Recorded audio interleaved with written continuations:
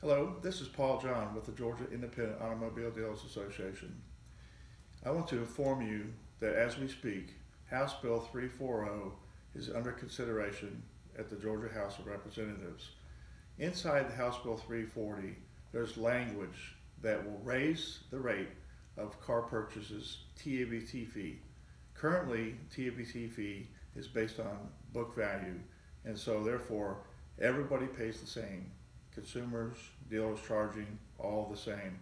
They would like to raise more revenue by changing the rules to book price or bill sale price, and for the dealers to choose the higher of the two. We don't feel that this is necessary, and we are against this. Please pass this information along to your friends, relatives, anybody on social media that you think needs to know. Call your representative today and tell them that you oppose the language inside of House Bill 340 that changes the way TABT is currently calculated by going to the higher of the two. Thank you very much and have a great day.